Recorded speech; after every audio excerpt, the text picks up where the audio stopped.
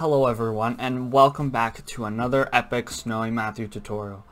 A lot of suggestions also on how to make clothing folds. In a couple of tutorials back, I taught you guys how to make 3D clothes, which already kind of has folding clothes, but if you don't want to do 3D clothes, or you want to improve your 3D clothes, then you can use this method.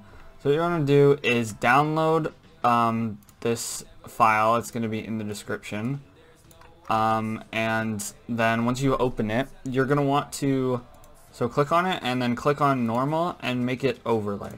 So that's gonna like kind of take the shape of whatever's behind it, and so you won't just see this gray, you'll see like a version of it but on the clothes.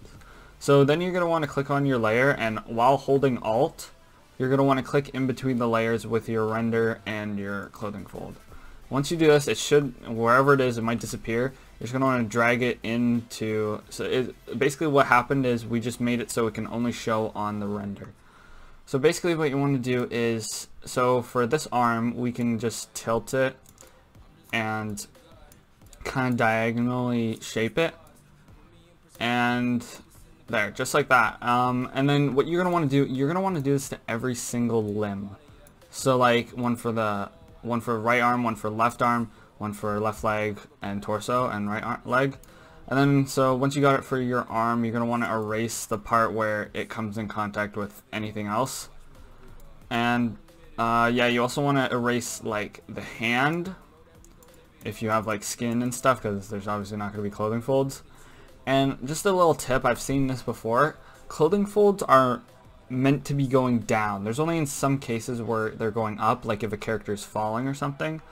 But basically, like, you don't want to put your render like this, like going upward, because that just doesn't make sense and it doesn't really look good. So try to always keep it going down because of gravity.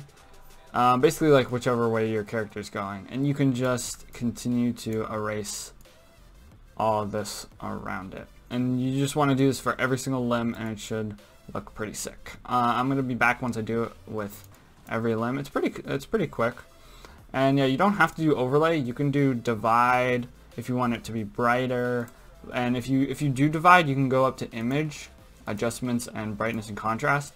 And you can kind of, for some reason when you lower the brightness it gets brighter, so you're going to want to up the brightness a little bit maybe if you want to use divide instead of overlay. But yeah, that's basically it. So basically when you're fully done, you should look with something like this. Sometimes you need to add more than 5 of them, like if you have like their back and their torso showing at the same time, or the side and the torso, then you want to do one for this side and one for this side. Yeah, that's basically it, and you can make your stuff look a lot cooler. You can use overlay, or you can use divide, or vivid light, or soft light. It all depends. You just gotta adjust it in the image and adjustments layer. But yeah, that's basically it. I hope you guys enjoyed this tutorial. Super short, but that is all that I have for you today. Make sure you join the Discord, where we give out free renders every 10 subscribers, and there's also pretty cool people in there. And yeah, make sure to go down in the socials and follow some cool kids, and yeah, thank you for watching.